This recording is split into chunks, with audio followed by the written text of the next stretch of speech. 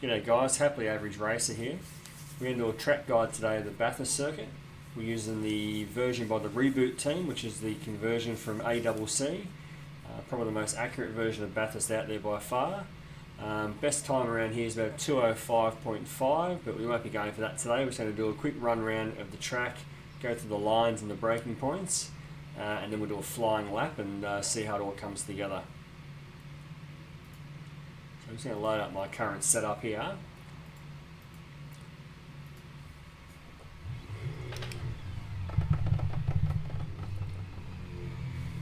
Alright guys, so this is our walkthrough for Bathurst. So during the hot lap, you'll be up to about 4th gear coming down the front straight. The braking point is about 120 metres out. Then we're going to go down to 3rd gear, then 2nd gear as you hit the apex. So there's our braking point just gone past. 3rd gear, 2nd gear, blipping the throttle as you downshift so you don't lose the rear end of the car. We'll cut across here, 2nd gear, let the car drift out over the rumble strip. You can hit that green part there, that's totally fine. Won't unsettle the car too much, and then blast up mountain straight.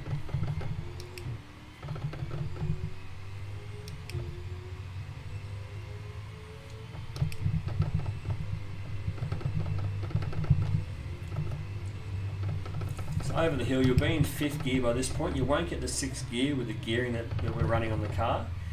The braking point is again about 120 metres, 110 metres out. Because it's uphill, you brake a little bit later. And you'll be down to about 3rd gear, sometimes 2nd, but I try and hold 3rd gear. The speed I'm aiming for though is about 135, 140 k's through the apex. Really important thing with Griffin's Bend is not to hit the rumble strip. The white line's okay, don't hit the rumble strip, otherwise you will lose the car, it gets very unsettled. So about 135 k's, let the car drift out on the exit. You can run over the outside rumble strip and then go up towards the cutting. We'll be in about 4th gear by the time we hit the braking point for the cutting. Hang to the right hand side.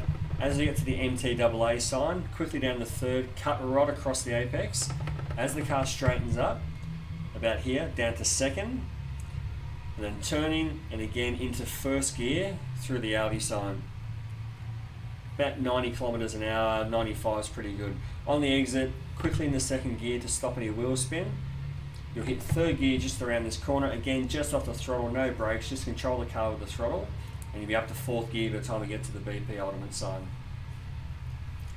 Now the biggest thing about the cross at the top of the mountain to get through the head is that last braking point you just did at the cutting is the last time you'll touch the brakes until you hit skyline.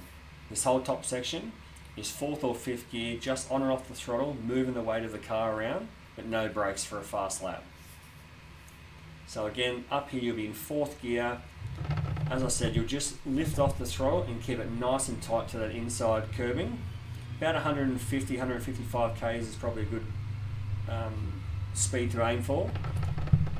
Letting the car drift out over through Silman Park. Again, 4th gear, you'll be over the top of the hill here. Let the car drift out wide. There's a bit of extra asphalt out here. You can just put the right hand wheels into that to give yourself a nice tight apex. But again, no brakes, just off the throttle, aim for the apex, let the car drift out towards the wall. Now just come up over the top of the Pertex sign. I just will flick 5th gear. And again, off the throttle, no brakes, nice and tight on the inside there. Let the car run out wide. So we haven't touched the brakes at all through that whole section. It's simply lifting on and off the throttle to move the weight of the car around. As you come into skyline, you'll be in 5th gear as I said. You'll hit 4th gear just before the sign that we've just gone underneath. 3rd gear just on the apex of this little right-hander. And then 2nd gear on the apex on the left-hand side here. And then finally down to 1st gear for the dipper, just to help get a good run out of the dipper through the next section. So 1st gear down through there. And again, short shift, 2nd gear, 3rd gear, 4th gear. Now I like to get my braking out of the way fairly early for the elbow. I'll usually hit 3rd gear just before I turn to the right. And as I come up over the hill and just see the elbow, 2nd gear on the brake, sometimes 1st gear, just depends how I'm pulling the car up. The key is to keep it nice and tight through that Bentley sign and let the car drift out wide again for the blast down Conrod.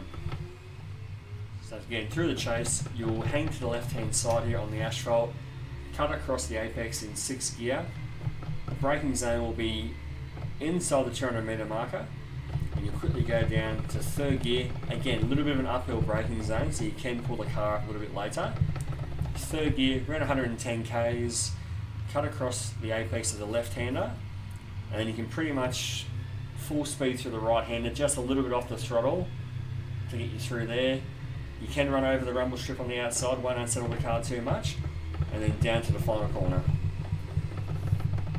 We'll briefly get into 5th gear down here, and the braking zone again is that AMG sign there between the 100 and the 150. Down to 2nd gear, again really important to blip the throttle so you don't lose the back end, and cut nice and tight there at about 100 kilometers an hour. Let the car drift out for the main straight, over the timing beam, and that was a lap of Bathurst. So we'll do a flying lap now and see how it all comes together.